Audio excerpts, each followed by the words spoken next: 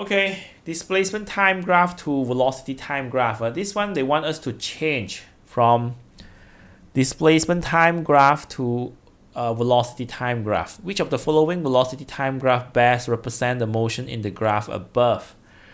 Okay, if they give you a displacement time graph and then they want you to change this to velocity time graph, so what you do is from the velocity time graph, you try to find the from the displacement time graph, you try to find the velocity. And if you still remember, the velocity is equal to the gradient. So we find the gradient.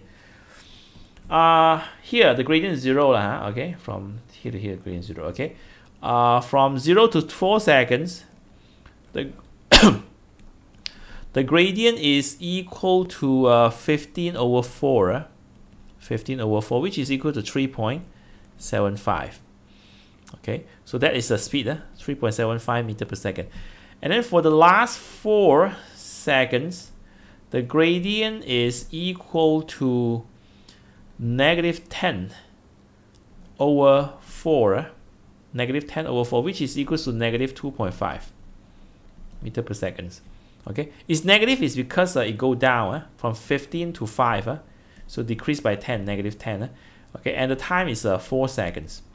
Okay, so after we get the speed, 3.75, then 0 and negative 2.75. So from 0 to 4, 0 to 4, the velocity is 3.75. And then 4 to 8, the velocity is 0. 4 to 8, the velocity is 0. And 8 to 12, the velocity negative 2.5. Okay, 8 to 12, the velocity negative 2.5. Okay, so then this is the answer. Okay, this is the answer. Answer is B. Okay, Steven asked why divided by 4? Because the gradient is equals to the height divided by the width. The height is 15, the width is 4. So 15 divided by 4.